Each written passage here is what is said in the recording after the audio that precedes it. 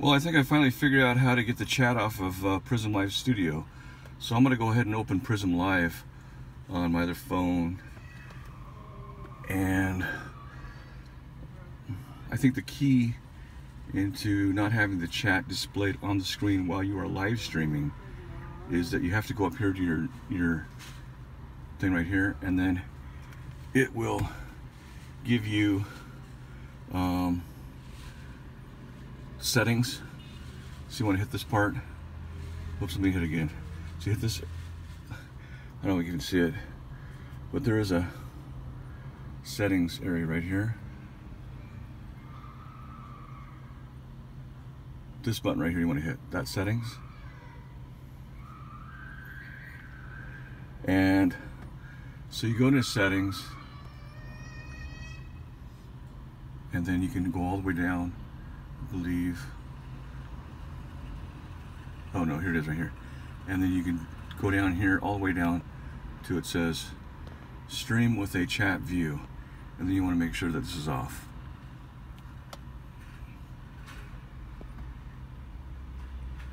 So once again, you go to settings, and then you go all the way down to stream with a chat view. So I'm going to go live, and we'll just check to see if the chat goes in. So let's go ahead and go do that. Let me go back out of here and out of here. Okay, let me go this way. So I'm on. Let me go here, and we'll put it as listed. I mean not listed, but public. Excuse me. Okay, I won't change the name of the stream yet, but I will put my donation link up. Okay, and then I'll put this here in media. You always have to do this before each stream, otherwise the links won't be there.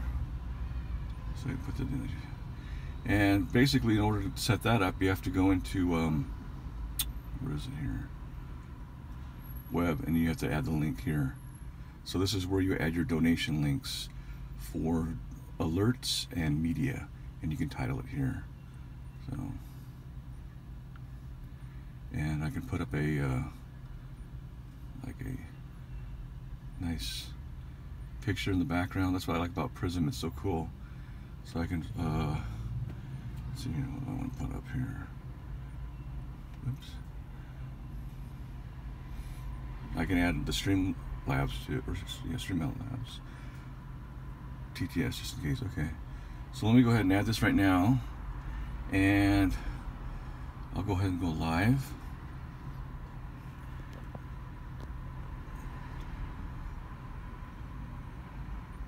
Alright. So I am live now. And we'll see if who comes on the chat, and we'll test to see if it will be on YouTube. So